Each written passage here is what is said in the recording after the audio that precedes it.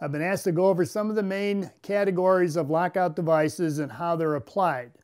And we'll break this little video up into 4 segments: circuit breakers, plugs, valves, and miscellaneous devices.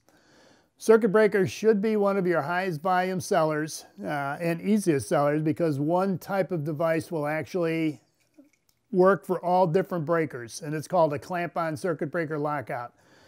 I'll take the smallest one, the single pole breaker lockout. All you really do is loosen the device, put the switch into the opposition, tighten the thumb screw down, close your lid, lock and tag go directly through, and you're locked out. Very simple. And as I said, this one typically a 120, 277 volt single pole breaker lockout. The next size up is a 480, 600 volt, typically a 2-pole device. Same operation as the other one, only you have 2 poles instead of 1. It goes over just like exactly before. Lock and tag go in it.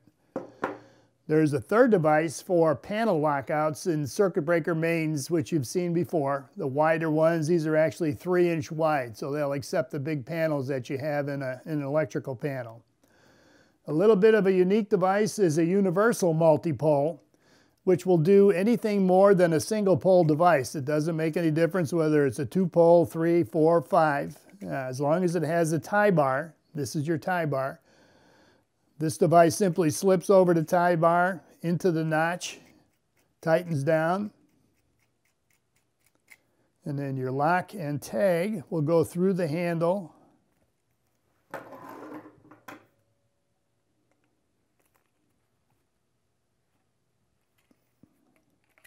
and you're locked out.